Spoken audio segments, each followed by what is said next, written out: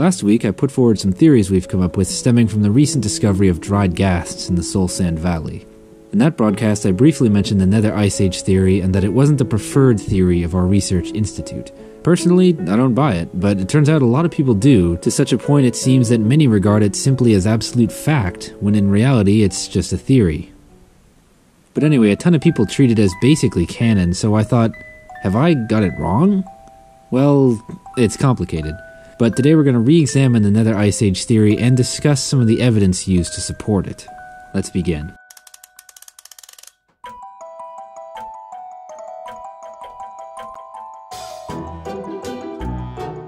As a disclaimer, we won't be covering the ancient builders in this video as they are a whole separate topic of their own. The goal is to keep this episode relatively condensed and pretty geological. As far as I can tell, the only hard observable evidence cited for the Ice Age theory relate to Nether geology, and as the Institute's resident geologist, I feel well qualified to speak on it. Really, there are only two claims made as evidence, first being the texture of soul soil. MatPat claims these stripes are glacial scour lines formed when a glacier migrates across the land. As a geologist, I was pretty impressed by this claim. Someone certainly did their research. However, I do not believe that these are scour lines or glacial striations. First of all, this is dirt, soul soil. Glaciers weigh millions of tons. Scour lines are carved into solid rock, while surface deposits are completely obliterated. The striations are actually formed by the ice mass working the rocks and surface materials across the bedrock like sandpaper. So, unfortunately, you just wouldn't see glacial striations in dirt. Not scientifically possible! You might be tempted to think that soul soil is strong enough to resist glacial forces, but it can be broken by hand. It's dirt. The waving texture is interesting, and we believe there's an alternate answer. Looking at a bunch of soul soil together, there's this repeating ripple pattern. Scour lines can't form in loose material, but ripple patterns certainly can. Everyone's seen them, in sand dunes or the beach, and sometimes ancient ripples can even be preserved in rock. Ripples form from two primary sources, which I've already hinted at, wind and water. Aha, you might say, water, so that proves it. To which I would say, slow your roll, bucko. There are two types of ripple marks, for our purposes, symmetrical and asymmetrical. Under the right conditions, either source can form either type. Generally, water forms symmetrical ripples from the oscillatory motion of waves. The soul soil ripples are asymmetrical, that is, they appear to have a directional flow.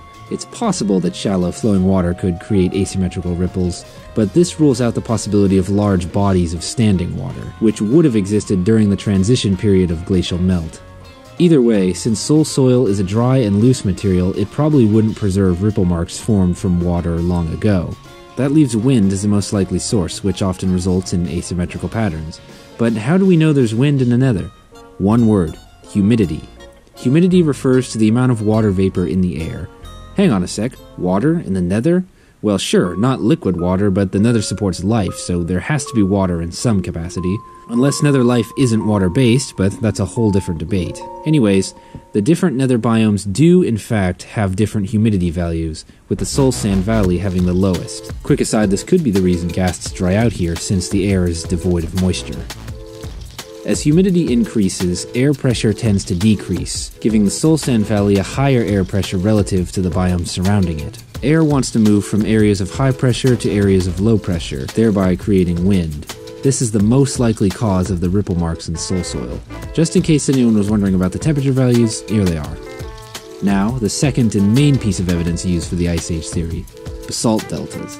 This one is more subject to interpretation, but there is some scientific information I want to clear up. Basalt is an igneous rock formed from cooling lava, yes. However, it does not form exclusively from rapid cooling as stated in game theory's summary. Columnar basalts are real, and they are very cool, but to say they form from rapid cooling is not entirely accurate.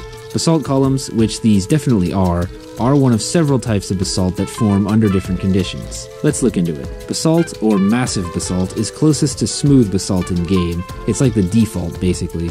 Small grain size, homogeneous texture, formed from relatively quick cooling. Now hold on, I know what I said, but there's a difference between rapid cooling and instant cooling. When lava encounters a mass of ice, the temperature difference is usually so great it just straight up explodes. This steam-powered blast is called a phreatic eruption. Another type of basalt, pillow basalts, are commonly formed in the ocean floor when lava encounters seawater, like this. The formation of any basalt results from rapid cooling, but a key to column forming is thought to be differential cooling, with colder temperatures on top and warmer temperatures on the bottom, like water flowing over top of lava as it cools. Cold on top, hot on bottom. It's the differential temperature cooling that causes the rock to contract and crack in this hexagonal pattern. Here's the problem. That's real life. In-game, you need blue ice to craft basalt. So in a way, it really depends on what you place more value on, game mechanics or real-world science. By mechanics alone, you could conclude that there had to be ice, but we don't know 100% that ice is required for basalt to generate naturally. In Minecraft, but potato-potato at that point. Anyway, the Ice Age theory was made predominantly based on those two claims. I hope at the very least I've convinced you that it's not the slam dunk everyone acted like it was. However, I must admit, still technically possible. Now, after examining everything preparing this video, there is admittedly good evidence for nether climate change, so I'd like to present an alternate theory. Plenty of people have pointed to Mojang saying that the basalt deltas are linked to a nether disaster. The basalt deltas of the nether are a great match to volcanic traps, also known as large igneous provinces, or LIPs. These are formed by long-lasting eruptions and lava flows that cover huge areas of Earth, like whole continents. And by long-lasting, we're talking millions of years of non-stop pop. The two most notable examples in history are the Siberian traps and the Deccan traps. These events are devastating. The Siberian traps are thought to have been the primary cause of an event called the Great Dying, the biggest mass extinction event in Earth history, where 90% of species were lost. Let me say that again. 90% of all life on Earth died. Anyway, trap eruptions produce what we call flood basalts. Like a tsunami, but lava. Well, columnar basalts are a common feature when these floods cool. I've even got some right here at home. Scientifically, it all checks out. The basalt deltas are likely flood basalts. So what did the nether look like before? First of all, it's a cave, and a lot of people like to say that the nether is a closed system. It can't really be, because if there was no lava before the nether traps eruption, it had to come from somewhere. Also, the nether is completely encased in bedrock, which I believe is actually gabbro. Watch my short on that. Gabbro is the intrusive counterpart of basalt, forming from the same lava. Is the gabbro cage around the nether related to the traps, or has it always been there? I don't know. While it may not be a perfect closed system, the nether is certainly an enclosed space. It begs the question, could you even sustain snow and ice in here? I think it's more likely that the nether was once a lush tropical region. No glaciers, but still a paradise.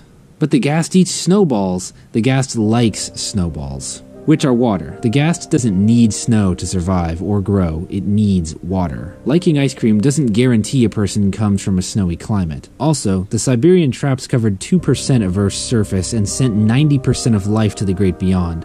The nether traps cover 15% of the dimension, which is not a wide open planet, but a cave. That would have to be 99.9% extinction rate at a minimum. Only the most adaptable and extremophile life would be able to survive that. Anything evolved for or well adjusted to a cold and icy environment, they just aren't gonna make it. It's possible for new stuff to evolve and recover post-disaster, but full ecological recovery takes millions of years. We can't be more than a few thousand years post-basalt flow. There's still lava everywhere, and the flood deltas themselves are still very molten. We're straying beyond the original scope of this video, but I'm sure some people are wondering, so I'll throw in a little speculation. Previously I said that netherrack might be meat. Watch my short on that. Really, that was just entertaining speculation, but what if it's not? The primary foundational life of the modern nether is fungus. Mojang have said as much. And jokes aside, there is at least some evidence that netherrack really is flesh. Well, flesh-like. There are plenty of mushrooms and fungus that closely resemble meat and even taste like it. Look at the textures of blackstone and netherrack. They're almost identical. Besides basalt, the deltas have no netherrack, just blackstone, which was probably the main block the original nether was made of. Large masses of it still remain in the deltas at ground zero because nothing survived, not even the most well-adapted life. Elsewhere in the nether, this extremophile fungus would have inherited a world empty of competition.